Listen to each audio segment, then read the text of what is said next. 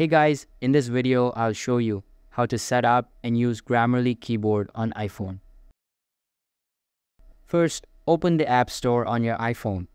In the search bar at the top, type Grammarly and press search. Once you find the Grammarly app, tap on the Install button to download and install it on your device. After the installation is complete, open the Grammarly app.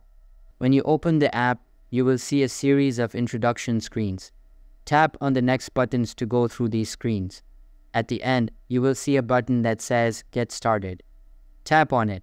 You may be asked to grant notification permissions, so if you want to receive notifications, go ahead and grant those permissions. Next, sign into your Grammarly account.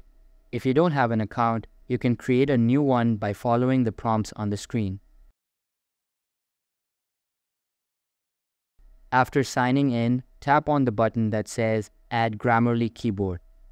This will open the Settings app on your iPhone. In the Settings app, tap on the Grammarly keyboard in the list, then toggle the switch to allow full access.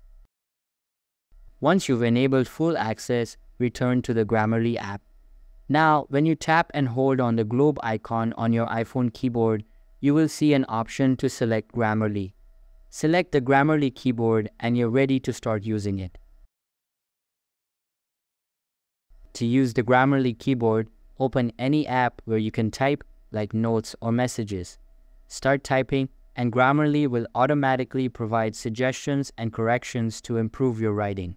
So that's all for this video. If this video was helpful, don't forget to subscribe and hit the like button. Thanks.